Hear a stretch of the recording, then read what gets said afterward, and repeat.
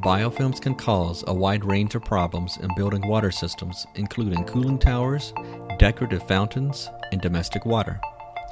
Biofilms are a complex community of problem-causing microorganisms encapsulated in a protective coating, sometimes called slime. Biofilms form when free-floating bacteria in the bulk system water attach to surfaces such as pipe walls, shower heads, chillers, and basin walls.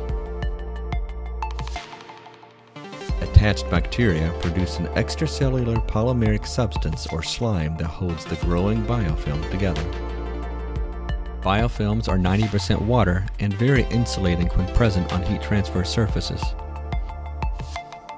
As biofilm matures, a complex community of microorganisms develop protected from biocide additions, including Legionella bacteria, and cause fouling. The number of bacteria in the bulk water do not correspond with the amount of biofilm. Microbiologically induced corrosion can occur underneath biofilms. In an advanced biofilm, higher life forms, such as amoeba and protozoa, ingest bacteria in the bulk water and biofilm.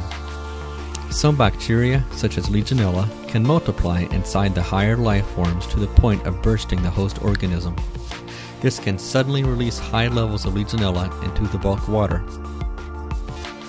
Biofilms can cause a variety of problems in water systems, including corrosion, fouling, reduced heat transfer, and contribute to Legionella growth. Effective biofilm control is key for safe, reliable, and efficient operation of water systems. Call Chem-Aqua today